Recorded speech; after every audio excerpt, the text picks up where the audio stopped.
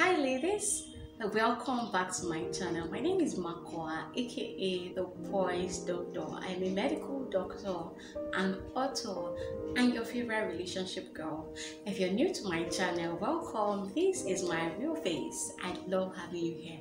And if you've been here before, thank you for being here. Thank you for liking my videos, subscribing. I love you, you already know that. Today we're going to talk about something very important, self-worth. Let's dive in.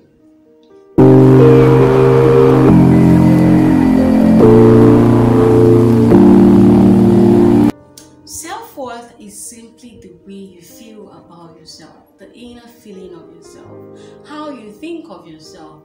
Now, it's different from self-esteem because self-esteem is tied to your achievements, it's tied to what you do, what you've achieved in life, while self-worth stems from inside. It's your sense of value concerning yourself and your worth as a person. Okay, now there is high self-worth and there is low self-worth. Today I'm going to be focusing on low self-worth because if you have high self-worth, you might not be watching this video or you won't have searched for it. So people with low self-worth tend to be overly critical about themselves. They judge themselves harshly for every little thing they do. They never feel good enough. They are quick to judge themselves. They set high bars for themselves. Even when they smash these goals, they never take time to appreciate themselves for where they are or what they've attained. They criticize themselves, thereby tearing themselves into bits, into pieces, tearing themselves down. Now, again, people with low self-worth always seek validation from other people. They want to be liked by people. So they break themselves into pieces. They bend over just to please other people. They burn up to keep other people warm. They do not set boundaries. They don't know how to say no. They are people pleasers. They always want to please you because they want you to like them. Let's pause for a moment. I want you to know that everybody will not like you, and that's okay. The truth is, when they come before you, they are going to make you feel good. Oh, I like you. I do this, I do that. But they don't like you. And if you keep bending your back, allowing people to work over you just to be liked, you will exhaust yourself. You will keep judging yourself. And you're never ever going to be good enough. And the third thing about people with low self-worth is they never feel good enough. Now, this one comes to play in relationships. When a man comes to them, a man that likes them, comes to them and is asking them out, because they are used to judging themselves harshly and criticizing themselves, they don't feel good enough for this man, or the man will be too good to be true.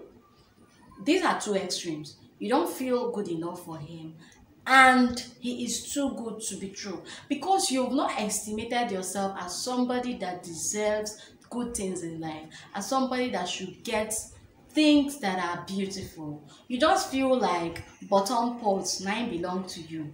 I want you to come out of that league today, and that's why I'm having this conversation with you. So how do we deal with this? How do you come out of low self-worth? I want you to first know that you belong to a king. The creator of the universe is your father. He created you in his image and likeness. So stop judging yourself. Stop criticizing yourself. Stop comparing yourself to others. Social media has made it feel like your self-worth should be tied to achievements, in quotes. If you have 1 million followers on Instagram, your self-worth is blooming. Oh, I am valuable. Oh, I create valuable content. Or your account balance is green. That's okay. But these things are ephemeral. They will fizzle out. You can go broke. Instagram can disable your account and you lose all your followers. So we do not base our self-worth on what we have. We do not base our self-worth on the number of coaching clients we have, on the number of people we're tutoring, on the salary that is paid in our jobs. These things are good, but they are not determinants of who you are. I also want to tell you, low self-worth stems from childhood traumas. If you grew up never feeling good enough, if you're not treated properly, if you had abusive parents or any form of abuse growing up, you will always grow up with that feeling of not being good enough.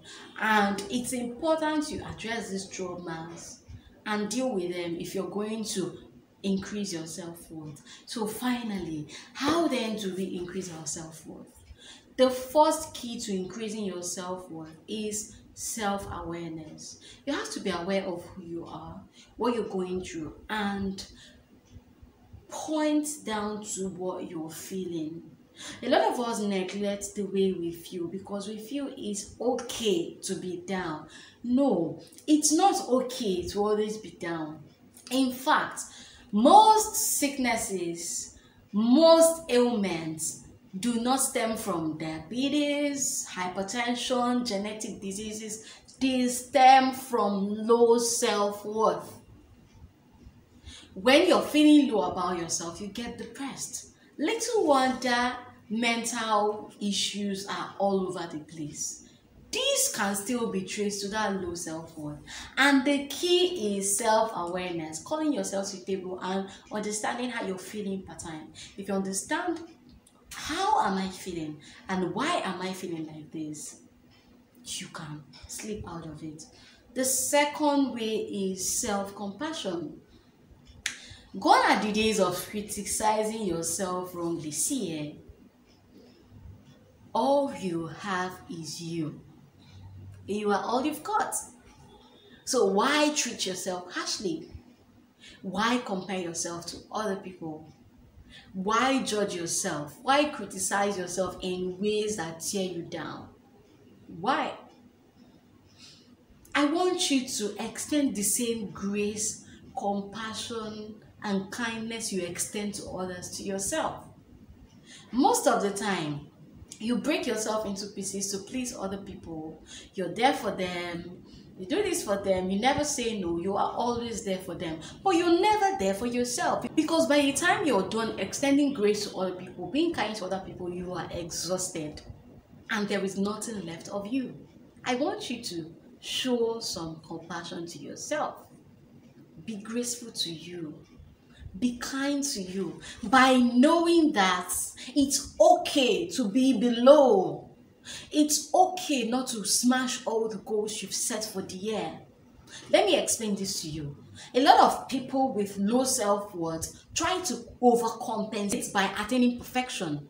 They set these goals, they smash them. They're in these meetings, they're in that meeting. They are always busy, busy, busy. Now, these people are not busy because they love work. No, they are busy because they find their self-worth in these things.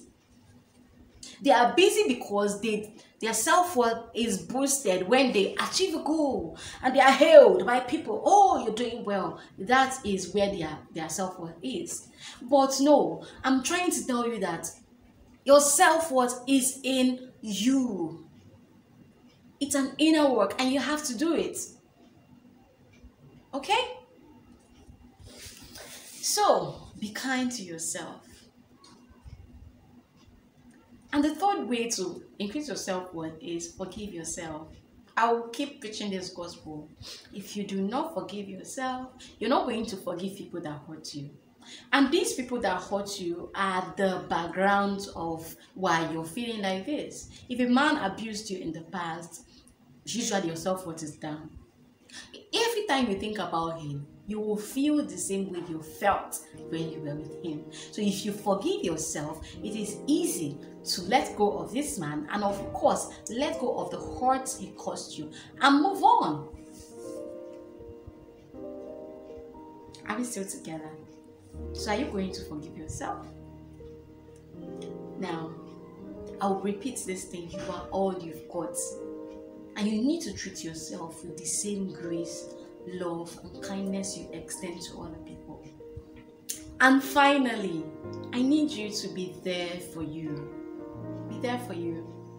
Stop burning up just to warm other people. Everybody will not like you, and that's okay. But you have to be there for yourself.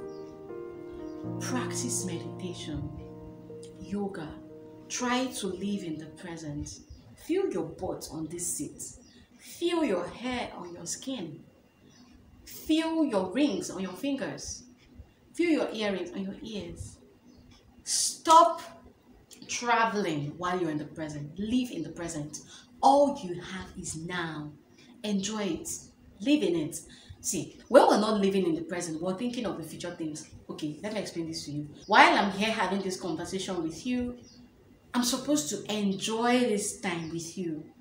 But if you're not living in the present, instead of having this conversation and thinking about you that I'm talking to, I'm thinking about dinner. Oh, who will go to the market? Oh, live in the present. Stop thinking of what will happen tomorrow. There is this favorite children's song I learned while growing up. Do not worry about tomorrow. Tomorrow will worry about itself. It's in the Bible. Do not worry about your life. What you will eat or drink. Is life not more important than food? And your body more than clothes. Look at the birds of the earth. They do not worry, nor store away in bands. Yet your heavenly Father feeds them. Do not worry about tomorrow. Tomorrow will worry about itself. The message is passed. I hope you grabbed it. You already know I love you, and I'll be rooting for you. Meanwhile, check my previous video on how to boost your self-esteem. I love you. Bye.